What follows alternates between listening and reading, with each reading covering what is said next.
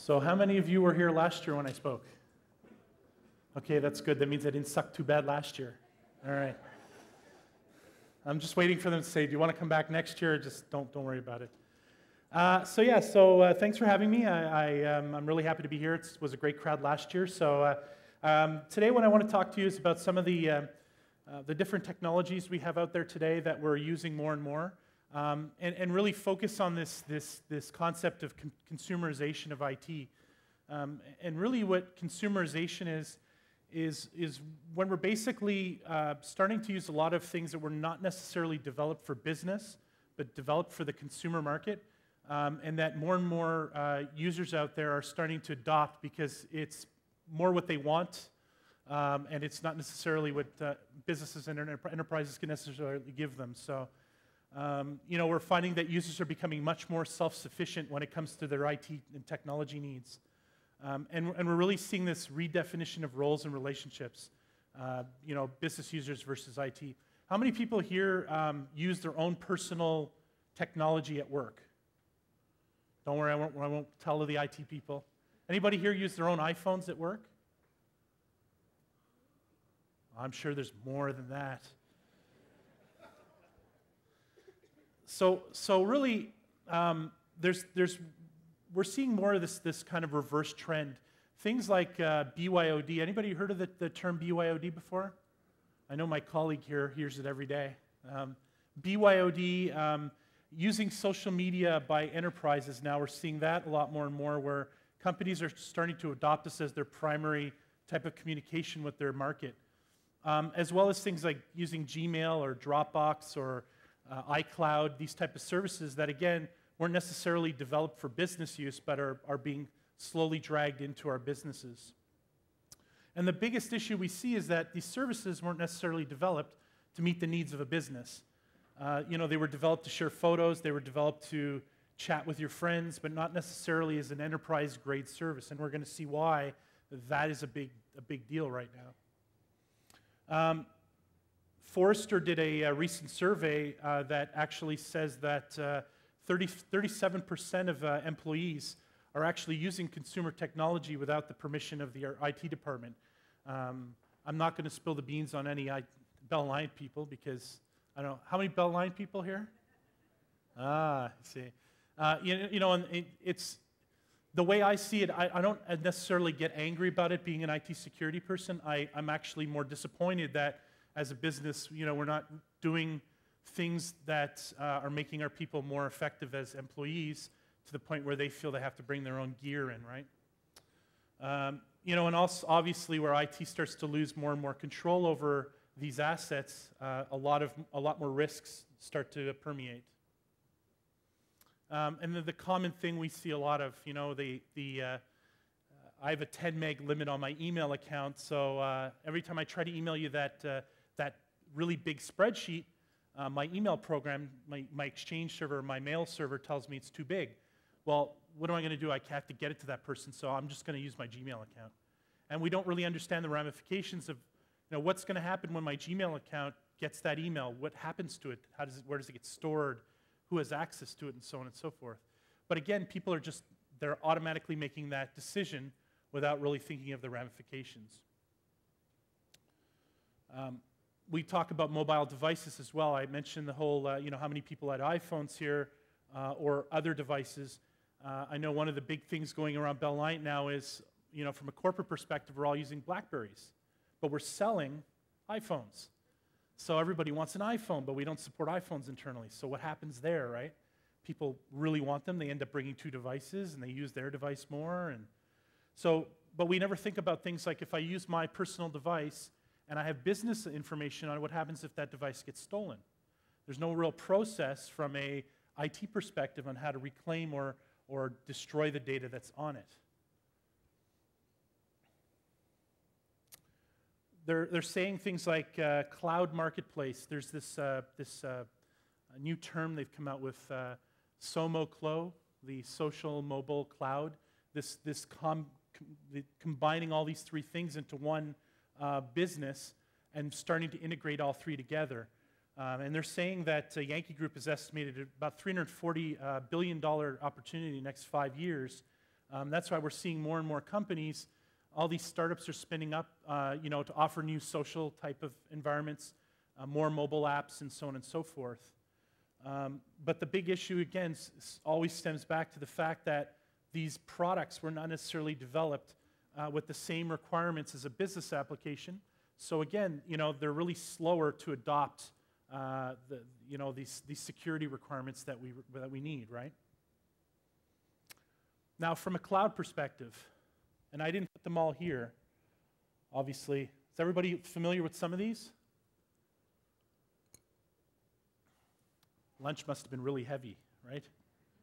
Or I'm going to get the boot, right? I'm boring. So, lots of really good ones, and we're going to talk about some of the breaches that have occurred. For those who use iCloud or Dropbox, there's been a lot of problems with this lately, and we'll also talk about things like Amazon and so on that have had their share of problems. But there's probably like 4 or 5 pages of companies that are offering cloud-based services. Some that are very enterprise-like, and some that are very consumer-like. I don't know how many calls I get from our operations center saying, yeah, we detected another guy running Dropbox on his computer again. And then I look and I say, well, we have these other solutions to share files. Why are they using Dropbox? Because it's easier and it doesn't have a limitation or something like that.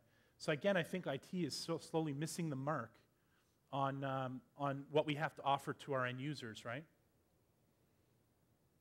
So from a cloud perspective, there are a lot of perceived benefits.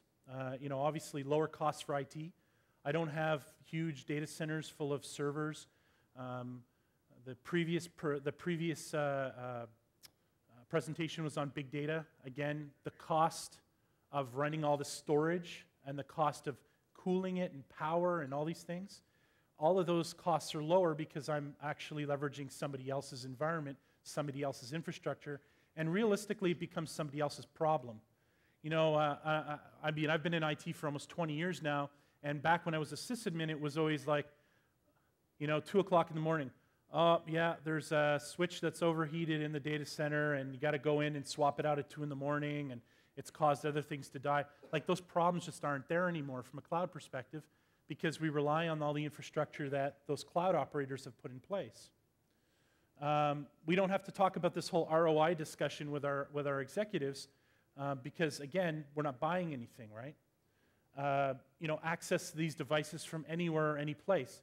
These environments were developed to be accessed over the internet, so now I don't have to worry about VPNs and direct connections and dedicated circuits and all these things, right? So at the end of the day, the biggest draw is this whole CapEx versus OpEx thing. We're no longer having to waste all of this money on running our own environments. Now, those benefits obviously have risks. At the end of the day, you're giving up all of this control that you once had over what's happening with your data. You're now relying on the fact that that provider is doing everything they could possibly do to make sure your stuff is safe. You're giving up the additional controls you want to put in, the changes you want to make. These are all held by the actual cloud provider. Data loss and leakage. Insecure APIs is a good one.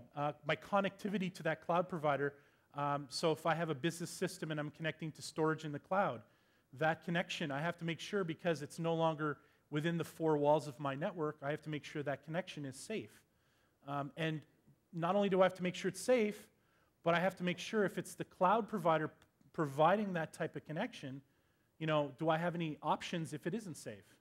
I'm limited to what that cloud provider can offer me. There's other things like traffic hijacking and malicious insiders. Again, I know at Bell Light we vet everybody that touches our data. So everybody goes through a background check, and and we have physical security, and they have badges and everything like that. When I talk to Amazon, for all I know, they have 10,000 employees. I don't know who any of these employees are or what their intentions are. Not to say that Amazon is all bad, but how do we know, right? We have no dibs on these people, right? And then obviously things like portability of my data and a lack of auditor guidance and support, which we're going to talk about in a little bit.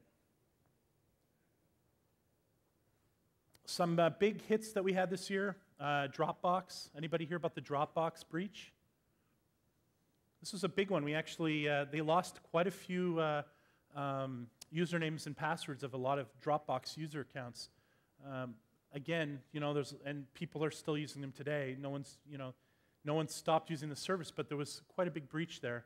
And Amazon seems to have hacks here and there because their data centers are distributed over the world. We normally see these hacks that happen in certain areas of the world, but in this case, this is one that happened in the UK. Anybody familiar with Matt Honan? Oh, if you haven't heard, this one's a really good one. So Matt Honan is a writer for Wired magazine. And this came out, I think it was around August timeframe, 2012.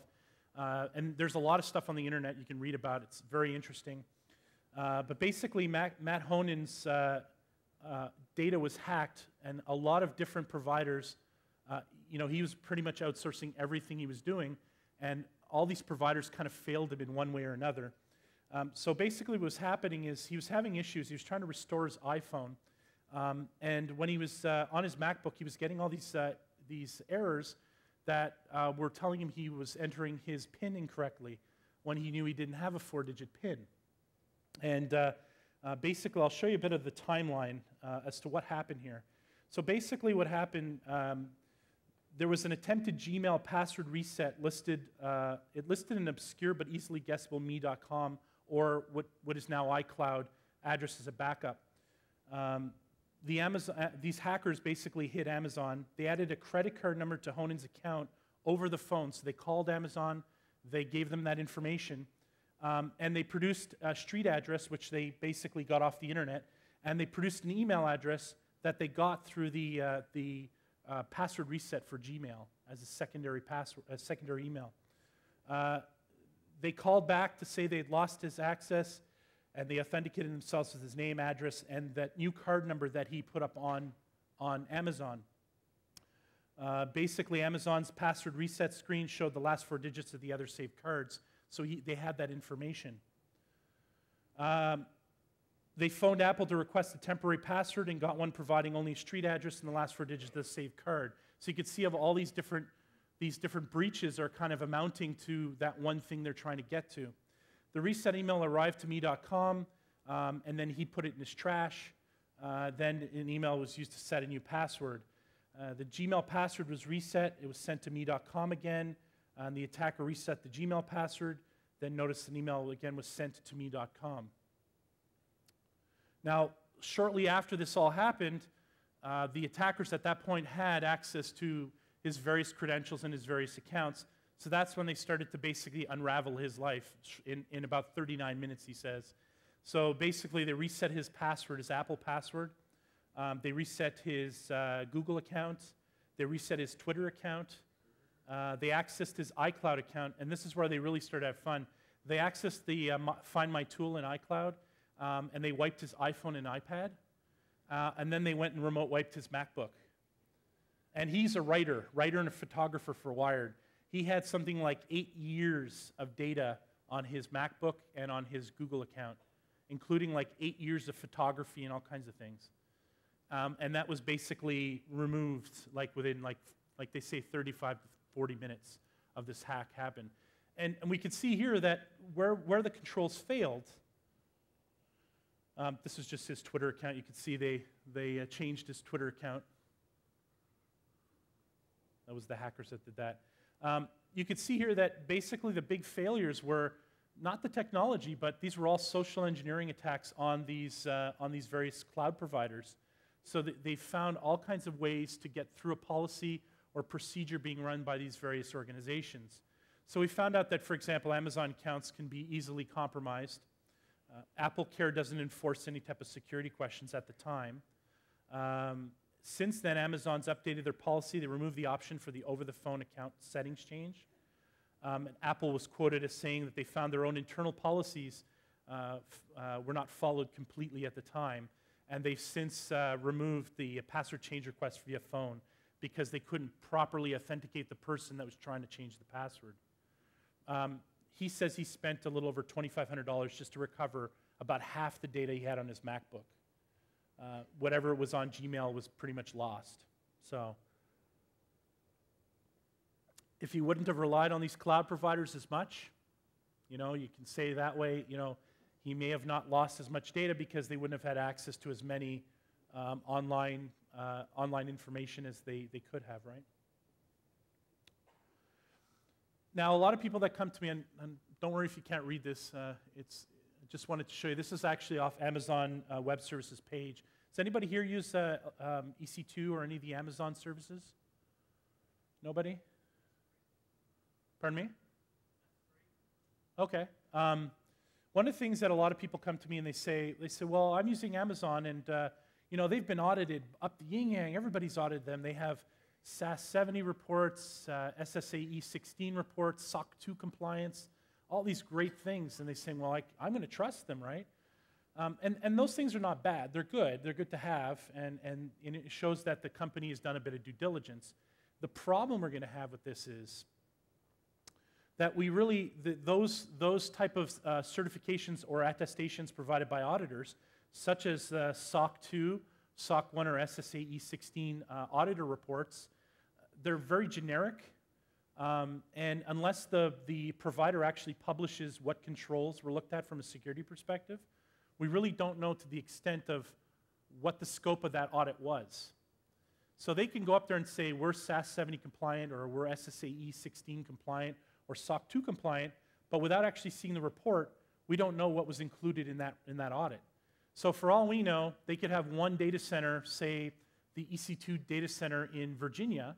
That could be like the best data center they have in all of their data centers, and they put all their money there, and that was the data center that was audited. But you find out your data is actually in LA on their West Coast data center. You know, these audits may not cover that data or those controls completely. You know, Amazon talks a lot about things like password policies. Our passwords, and again, I'm not dumping on Amazon here. I'm just using them as an example. You know, cloud providers in general, this is the way they operate. They may come out there and say, we have great password controls. We enforce this, and you can't get in here without a password of 10 characters or more. And again, these are all great policies and statements. How well are they being enforced? We don't know. We know based on the Matt Honan story that they had practices in place, good practices, you know, like we're supposed to ask them for this information when they call and we're supposed to do this. But we also know that those policies weren't being followed. So again, great controls, great design of controls, are they really effectively working at the time that your data is there? Now, if you haven't used Amazon, this is going to seem a little bizarre. I'm going to explain what this is. So I'm sure some of you here have used VMware virtual machines or some kind of virtualization. Amazon kind of runs on that same type of thought. They have these things called AMI or Amazon Virtual Machines, and this is kind of the basis to the Amazon EC2 or Elastic Cloud platform. You create a virtual system, and you run your application on that virtual system. Now, the interesting thing is, although you realize you think Amazon's doing everything for you because you're outsourcing to the cloud, there's still a lot of work that has to be done. We still have to secure these images against external attacks. We still have to look at sanitizing the image, and I'm going to show you a little bit about that. And the really interesting thing is there was an experiment done last year that basically there's a whole bunch of these different AMIs, different operating systems, different configurations. So for example, and I don't know if you can see the picture on the right there, let's say you wanted a Red Hat Unix machine running MySQL, and you were going to put your data in it. There's a virtual image built for the way you want to run your platform. So basically, when you create an account, you pick the virtual image you want, you load it up, you do your thing. So there's 5,300 or so AMIs that are available in different configurations on Amazon's Elastic Cloud. And they're available in all four of Amazon's data centers. So what these people did is over a period of 7 months, they took a sample of all of these different AMIs, and they analyzed them. And they looked for critical vulnerabilities in these. And what they found was that, you could see some of the things they were checking. So anything from like, how secure passwords were on them, to whether or not there were vulnerabilities on the system, to whether they were patched or not. And what they did is they analyzed all of these images that were provided to customers to be able to use in the cloud. And what they found was that 98% 98% of those of vulnerabilities were found in Windows and 58% in Linux. They had critical vulnerabilities still in them of some sort. So this thought that I can just go to Amazon, not worry about it, get rid of my IT department, my security people, because I'm going to rely on Amazon, and use their images were coming forward with all kinds of vulnerabilities already on them. They found 87 Debian AMIs. Debian is a Linux version of Linux that had a notorious vulnerability on them that had been around since May of 2008. These are vulnerabilities that an IT security department may pick up on and clean up, whereas these were inherent in that Amazon image, right? They looked at malware. They used a product called ClamAV, which is a free antivirus product, and loaded up about 850,000 signatures. And they found that 2 of the AMIs, both Windows-based, were infected with malware. Both of them were Trojans. They did things like keystroke logging, and they did things like data leakage of saved files. These were located on images that were provided by Amazon to customers. They looked at leftover credentials. They were able to find a bunch of credentials that were still on those boxes because the boxes had not been scrubbed, or the images had not been scrubbed since last use. So they found things like SSH. For those who know what SSH is, they found SSH keys that were still on these images. So when these images were built and reused and so on, all this information was still on them. So obviously, from the perspective of a privacy issue, you know, we're getting onto these images that are not necessarily well secured. And the other thing they found is data on these actual images. So what they did is they actually took a random amount of Linux images, and they ran the ext undelete utility against them.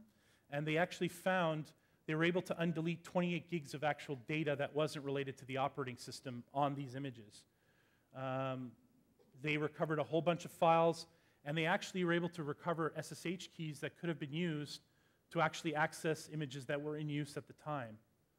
So these are the encryption keys to be able to remote access the systems. So how does this affect me? Like, let's use this example. You outsource your critical HR system to a company out there, which I'm calling HR Systems International, okay? HR Systems International, they say, okay, yeah, we don't actually have our own gear. We outsource to the cloud. So basically, they deliver an app to you, and they deliver it into the EC2 cloud. They didn't build their own AMI by scratch. They reused an AMI that was provided by Amazon. And that AMI is actually loaded with vulnerabilities, the one they picked. Not to mention, you know, you decide to leave that company eventually, they decommission the AMI, and it's loaded with your data because it hasn't been scrubbed properly. So from a cloud perspective, I'm not saying that Amazon and all these other cloud providers are a bad idea. Cloud providing is a good tool out there, but we have to not go into it thinking that it's perfect and that we can rely on all those controls at the cloud provider, because in a lot of cases, they're a little bit sloppy, and they're growing, so they're getting sloppier and sloppier. So we have to make sure that we still go into this with that security mindset. Now, from a mobile perspective, you know, I'm doing on time. From a mobile perspective, you know, we're looking at this whole BYOD thing, and bring your own device, personal devices at the business place. Symantec did a really good study where they saw that 59% of organizations are making the internal line of business applications available to employees' mobile devices. So more and more companies are pushing apps into the mobile area. And when we get into things like personal devices being used, that becomes more and more tricky. 71% are considering an enterprise app store distribution. So they're looking at putting things into an app store, whether it be a private one or a public one. And 31% are involved in a mobile management solution. And the biggest thing they're seeing today is, how do I secure this environment? They did a really cool study called the Honey Stick Project. This was really interesting. And for those of you who are allowing personal devices on an enterprise network, you'll find this very interesting. What they did is they took 50 smartphones, they loaded them with a bunch of phony information, phony corporate apps, and then they dumped them all around in New York, DC, LA, San Francisco, and Ottawa, and they left them around, and they provided a whole bunch of applications on it to be able to track what was going on. 96% of the phones were actually accessed, so these are the phones they left out there. 83% of the attempts were to access corporate-related applications or data, including remote access to things like HR files. So these are phones that were presumably lost, right? 45% attempted to access corporate email through those phones. 50% contacted the owner and provided contact information to pick up the phone, half. 43% accessed online banking apps, and 60% accessed social networking apps. So losing a phone has a big impact. And if that is a personal phone or even a business phone that has business data on it and it's lost, without something like a mobile management solution, we get into the possibility that there's great risk, breach of privacy and loss of access. We have that personal nature of device and the expectation of privacy where people are saying, it's my device, I can do whatever I want, and that poses some problems because most organizations have they have clauses where employees should have no real expectation of privacy. But now I'm bringing a personal phone, and it's mine. I bought it. I pay for it. So how does that work? Where's the line of separation, right? And having to think of things like web surfing on a company device versus on a personal device. I can enforce certain things on the company device, but where does it stand with the personal device? Can I do that? Can I not do that, right? Personal data, like things like videos, personal emails, bank statements, tax returns, all that kind of information, again, it's being used for business purposes, but it's a personal device. What happens if I have to conduct a forensic investigation or some kind of review on a device? If I'm investigating a person and I need their phone, but it's their personal phone, how do I deal with that? This is, again, another problem, right? What happens if the employee gets rid of the device? It's theirs. I don't like my old iPhone, I'm going to throw it away. It's full of company information, but it's mine, so I'm going to throw it away. We don't have access to determine what's going to happen with that device, so what do we do at that point, right? And from a mobile perspective, these devices are always on. We never think of that, but when they're not connected to a Wi-Fi hotspot, they're connected to a 3G or some other mobile network all the time. So from a hacker's perspective, if there's a way they can get onto your phone somehow, it's always connected, right? And they don't have these traditional things we rely on from a PC perspective. Most don't have antiviruses or firewalls or encryption. Some people do have apps they put out on their phones, but most of them don't. And just a quick chart here, we saw that 29% of US adults own tablets, up 2% than 3 years ago. So again, going from phones into tablets and so on, we're seeing more and more tablets. When I walked into this room, I noticed a bunch of people with tablets. I mean, it's becoming more and more predominant, right? Android phone users? Keep your hands down. It's not a good thing. If you have an Android phone, you should be very careful. It is one of the worst operating systems out there today. I'm not crapping on it. It is a known fact. There's something like 400 million active Android-based devices on networks today, and more than 600,000 apps available on Google Play. And we can see here that at the end of the 2012, they had something like 350,000 samples of malware that were resident. Most of them were resident on Google Play. So applications that were laced with malware, websites that can be accessed because of vulnerabilities in the Android operating system. It's you got to be very careful with it. It's one of the more horrendous operating systems for mobile-type malware and mobile-type vulnerabilities. We'll talk about privacy here. TigerBot. Look at some of the things TigerBot does. records the sounds in the phone, includes phone calls, surrounding sounds. It's able to activate itself and start to actually record stuff that's on your phone. And the next time you connect to a Wi-Fi hotspot, the attacker can then go and gather that information that's saved on your phone. It'll upload GPS information, capture and upload images from the phone. It sends SMS messages to other phones that it's trying to spread information to. It can reboot the phone. It can kill processes. This is all done by malware on a phone. Bot Panda was another one. Bot Panda would wait till you were on a wireless network or a 3G network, and it would actually start to communicate with a command and control server, say in China or Eastern Europe, and it would actually bring down its malware from there. So again, people don't think of this. They think of it's not a laptop, and it's got no hard drive or no USB ports, or it's not a real computer. So how is this possible? But it is. I mean, it has a network connection. It can communicate. It can bring things down, right? Near-field communication. This is another one that's going to become more and more prevalent in 2013. I know that Rogers just signed a deal to become their own bank. You guys hear about this? They want to become their own bank so they can take credit card payments. Thank you.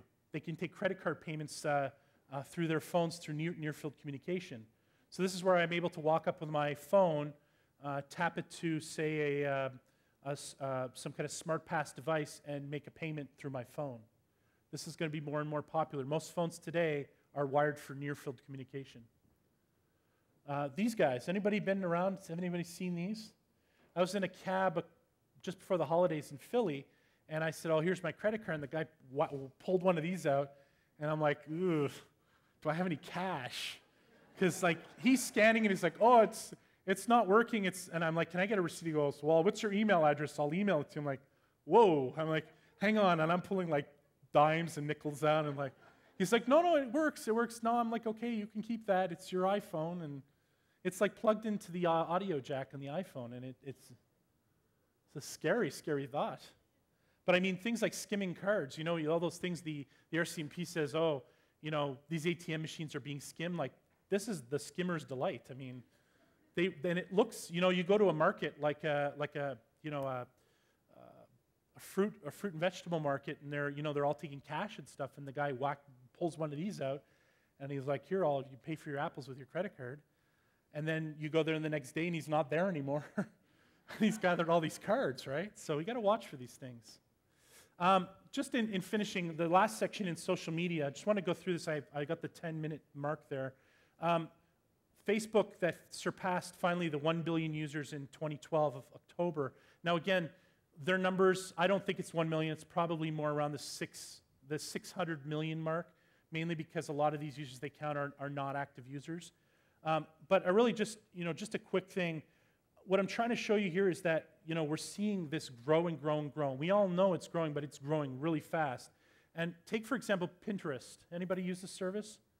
I personally really don't understand the significance of this, but my wife likes pinning stuff, so just let her pin. In March 2012, Pinterest already had 18 million unique visitors per month. They were the third most visited social networking site in 6 months of operation. And what do they really do? Really? You know what I mean? Think of it. I mean, it's fun, I know, but what are they really providing to you? And they gathered that many people. And the cool thing I found was, and the average people were spending 15.8 minutes on the site, pinning stuff, right? Whereas on YouTube, they were spending on average 16.4 minutes. YouTube have videos. I could spend hours watching YouTube videos, but on the average, people were spending as much time on Pinterest as they were on YouTube, right? And what does that equate to? Well, again, more social networking, more people, more possibility of phishing scams and so on, and more loss of data, right? So they had a bunch of these scams that came out, were the ones where they would say, click here and you get some free Starbucks coffee. This started within 2 months of the site going up. Attackers are always like, yeah, I've really outlasted Facebook, now I got to go somewhere else, right? So they knew there's a lot of people, it's another big site I can go to, right? So from a risk perspective in social networking, there's a couple things we want to look for. Perpetual right to data is always a big thing, right? So like when your data is going up there, what's happening with it? And now that we're seeing social networking sites merge, I mean, we saw the whole buyout of Instagram, and we found out like a couple days later that this whole thing where Facebook says, now we have perpetual right to all your photos. You've got to be careful because a lot of these agreements, when they sign up with other providers, if you're a big Instagram person and you like what they have to, how they treat your data, when they merge with another big social networking site that maybe you're not big on, you lose that, right? You're like, oh, I don't go with Facebook. I don't like how they deal with my data, but I like Instagram. And then Instagram goes and shacks up with Facebook, and then all that stuff you liked is now stuck in Facebook land, right? So be very careful. That is happening as we go along into 2013. Single sign-on. Anytime you're going to be doing things like signing into one site and automatically getting into another and sharing data, all these places have potential of losing your data somewhere in transit. Thank you. So be very, very cautious about that. The difference between effective marketing and privacy intrusion. This is a big one. What we consider is a good way of using social network to market things can also be considered an invasion of privacy. So be very careful from a marketing perspective on what these sites are doing. Location-based services, Foursquare, Google's Latitude. Again, these can be a possible privacy nightmare. Do you want people knowing where you are at all given times, even though you're not allowing them to have that information? Be very careful when you sign up for these services. We've seen these before, these pop-ups. Again, if it seems too good to be true, I know this sounds like a cliche, but it usually is. These things push malware. They gather a lot of sensitive info about you, and they promote their brands. They don't do much for you. So, when people are trying to get you to get free Costco cards or free Tim Hortons coffee, they're not going to reach out to you with free product through a social networking site, I can tell you that. Just another recent one. This one actually came out in the news 2 days ago. For anybody that uses Zynga Poker or any of the Zynga games, there was a breach. 16,000 Facebook creds were stolen through a hack that was using the Zynga Poker game. So again, when we talked about this interconnection between social networking and gaming sites, you've got to be very aware that one is sharing information with the other. Twitter. Does anybody ever get these? You go on somebody's Twitter page and they're like, oh, come and visit me or click here and look at this great stuff. A lot of these you've got to watch out for because these phishing type attacks or these malware type attacks that are linked back to things like Twitter, when it looks like somebody you know is sending you a message they want to communicate with you and it really seems out of place. It usually is. And I traced this one back, and those URL shorteners, which are another scary thing, I actually decoded those URL shorteners, and they led to some sites. Here are these 2 Russian sites. And if you look at these 2 Russian sites, they're actually known, to be unfair to the Russian people, they're known like Russian mob type sites. They're owned by organized crime in Russia to gather private information. So be very careful with that. So in closing, when we look at things like BYOD and so on, it's important that IT is on board. We're approaching it at Bell Liant that it's going to happen. People are going to want to use their devices, their personal devices. It's important that IT meets those people halfway, and we come up with a solution that works for everybody. Like I said, I'm disappointed in myself when a user says, I hate your crap, I want to use my stuff. I come out of work saying, I really haven't done my job. Users can't do their jobs. They think what they're getting is better than what we're providing. So, but we really need to have enforceable policies and procedures and awareness training. People do have to understand that, their personal devices, that is not necessarily, that's not necessarily a good idea. We have to promote that, right? BYOD, again, organizations have to adopt things like MDM or mobile device management solutions where we can do things like sandboxing. We can take our personal stuff and our business stuff and put them in 2 separate buckets. That way they don't collide, and I have control of your business stuff, and all the rest is still your personal phone. These solutions are becoming more and more prevalent, and they solve the problem quite a bit. Social media, obviously guarding your sensitive information, not to disclose information that may seem private. You really don't have any control over where that data is going or how it's going to be stored. Providers, when you're looking at cloud providers, go out there and ask them. Say, look, I want to be involved. I want to make sure that if I have an issue, I can audit you if I need to. If it's a big enough engagement with a cloud provider, they will make that available. Do you want to have some type of certification that they're actually deleting your data when you're not using the server? If you terminate with them, you want to make sure that your data is not going to stay resident on their systems.